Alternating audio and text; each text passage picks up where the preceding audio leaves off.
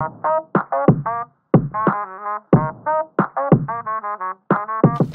DG Photaholic. Welcome to day number 3.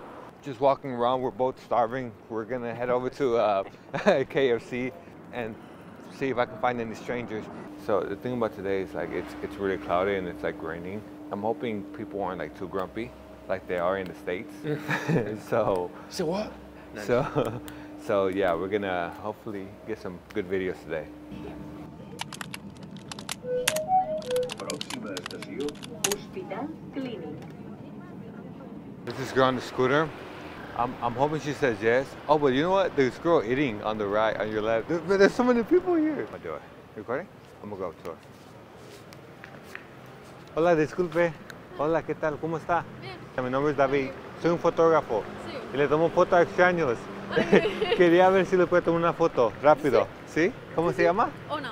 David. Encantada. Un gusto. Ese es mi trabajo. Y qué bien. So, lo que hago es que le pregunto a extraños por una foto y lo publico. Sí, perfecto. ¿Sí? Sí. Ok. Wow. Ahora, así, pero con su cuerpo para allá. Sí. Ahora, mire para allá. Para atrás a mí. Sonrisa. Wow. A mí.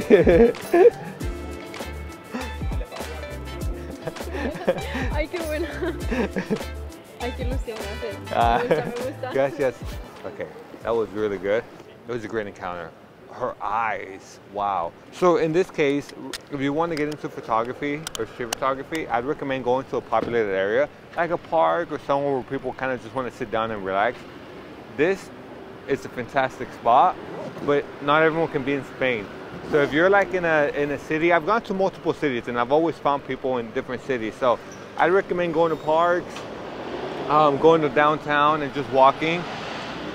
You'll find a lot of people. Some people are just going. Sometimes you gotta be patient. People can be a bit more harsh, but you gotta work through it and it'll pay off. It's fun. I love doing this. So that's what, 1 for 1, right?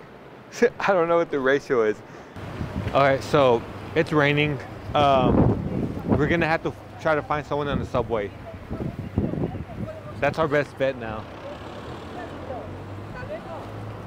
Okay, so down here, if I want to get a photo down here, I'm gonna have to have my ISO at like 4,000, which if I point the camera at you, it's not too bad. It's doable. These new cameras, it's really good. You don't really get the graininess as much. So hopefully we can find someone.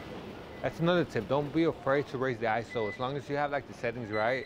For example, right now I have the shutter speed at 1/50, aperture 2.8, and then the ISO at 4,000.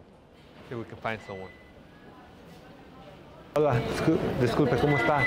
Perdón por la molestia, mi nombre es David, soy un fotógrafo. Sí. Y le tomo fotos a extraños y se ve muy cool. Quería ver si le voy a tomar una foto rápido. Sin problema. ¿Sí? ¿Y su nombre? Virginia. David. Encantada. Un gusto. ¿Han pedido antes una foto a usted? Alguna vez, pero por así, por el pelo. Ok, quiero traer una aquí mero. Si me da una así. No vamos a hacer esas cosas, ¿eh? No, así se ve suave. ¿Que me vea a mí? Vale.